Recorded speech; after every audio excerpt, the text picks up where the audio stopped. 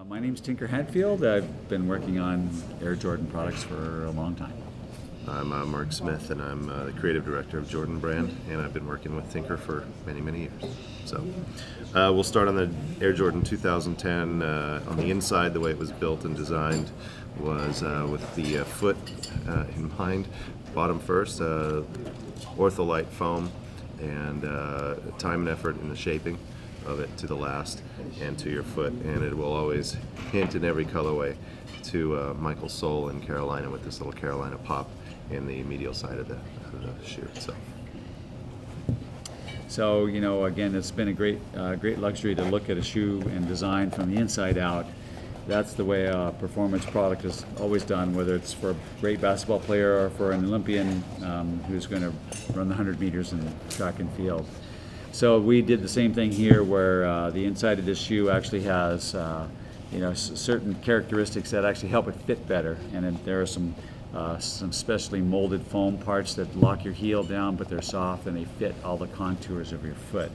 And I think that's really important to realize that when you you know, the modern athletes today, they don't want any break-in time, and so these shoes have to be comfortable right out of the box, off to the courts, play hard, no blisters, what have you. So it's really important to realize that we spend a lot of time trying to eliminate interior seams, take some time to form the shapes so that they actually hold your foot in place and do it in a comfortable manner. So that's right there, right inside.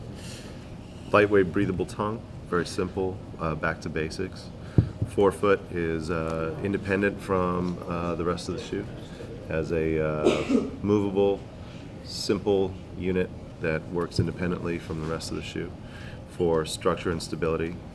Keeps the clean toe look from the look down. 6-row stitch to help hold this piece together, yet independently from the rest of the shoe itself. Let's talk a little bit about this collar line. I think Jordans over time have been known for unique collar lines. It was the first shoe ever to be what we call a mid-cut or a 3/4 cut for a basketball shoe, and that was way back in the day. And then we got into asymmetry, which actually mirrors the shape of your ankle. On the medial side, your malleolus is higher. On the lateral side, your malleolus is a little lower. So we're trying to reflect that in the ergonomic shape of this shoe. So you can see that medial side is higher, lateral side is lower. That actually fits the actual shape of your ankle better than a normal shoe. We also took in stability-oriented design elements here on both the medial and lateral and the forefoot with the clear TPU. Just where you need it. Again, in the heel, same thing, where you've got just enough, not all the way around, but just where you really need it for that lateral and medial side stability in the heel. Let's talk a little bit about this thermoplastic window in the side. It really is actually a metaphor for looking into looking through someone's sort of exterior and into their soul, trying to understand how they're going to play the game. But in Michael's case, he also likes to let other people look in and see a little portion of what he's up to, but never enough to give them a competitive advantage. In fact, he uses this whole idea to help him play better later in the game when guys think he's going to do one thing and then he does something completely different. So this window is a metaphor to to help describe his philosophy in playing basketball. But more than that, it's also a thermoplastic material that actually forms really well and helps maintain the shape of the shoe when it's heated and formed and then pulled out and it cools down. It maintains its shape. So this shoe has a beautiful shape on the medial side to sort of mirror the shape of your foot, and on the lateral side as well. So we think that that's actually not only a visual, sort of iconic metaphor, but it's also performance design with new materials. We have a midsole that's a Phylon, lightweight Phylon. We actually carved out areas where you didn't need the bulk or the weight, and contoured it for the best performance And we also incorporated some texture that actually is a message of Michael's, one of his famous quotes, and incorporated into kind of those wrinkle zones where Phylon tends to wrinkle, so it becomes a performance graphic that tells a story. It's a little deeper meaning into the story of Michael Jordan, the way he approached his game. Then one of the sort of unseen, I think, important components of the performance of the shoe is that underneath this outsole is a full-length air zoom bag that is bottom loaded, which means it's just right behind the outsole.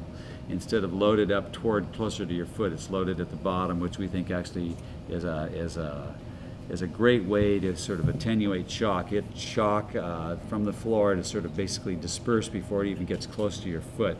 And it's an idea that we borrowed from some very good running shoes that we've worked on in the past, and it's never been done in a basketball shoe before. From a considered perspective, we utilize materials and processes, fewer glues, less stitching, less energy. We actually ended up, the patterns on these created less waste, fewer components that are going to be thrown away, and what was able to be reused, such as the TPU, goes back into the stream.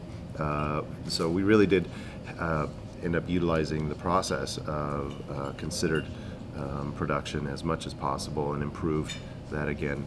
Every time we just do what we can to do that. We reuse the circle that we cut out of the material around here actually went into the lace tie. That was a nice little use of the waste from created from within the shoe, and always looking for ways to improve our considered aspect of production shoe building. Then lastly, on the outsole, you'll notice that there's an asymmetrical heel wrap of the rubber right here. That's purposeful in that you need a little bit of rubber wrapping up just to help the shoe be more durable. But we kept it away from this lateral crash pad so that when you land, if you land in your heels, the shoe will compress a little bit on the lateral side. So we didn't want to wrap too much rubber over there to actually inhibit that ability for the shoe to let you down sort of easy. So that's why it's asymmetrical, and we also just like the way it looks because the rest of the shoe has an asymmetry that we find to be beautiful and purposeful. And the amount of rubber has actually been reduced quite a bit. The thicknesses are just where they need to be. It's not over designed. There's not a lot of extra stuff on here. In fact, if you look at the product itself overall, we've basically gone through and reduced the amount of stuff on the shoe down to just the pieces that are needed and the parts that are needed for functional aspects of the product. So.